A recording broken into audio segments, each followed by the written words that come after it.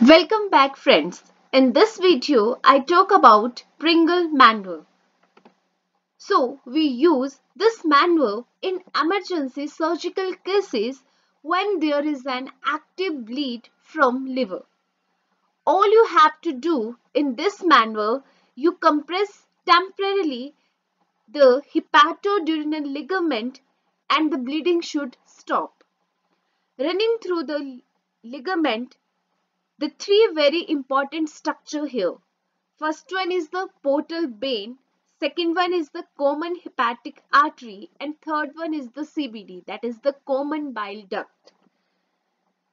And you keep this ligament compressed for maximum 15 minutes. So that is the important information regarding Pringle manual. As you see in this diagram, the hepatoduodenal ligament. Thank you.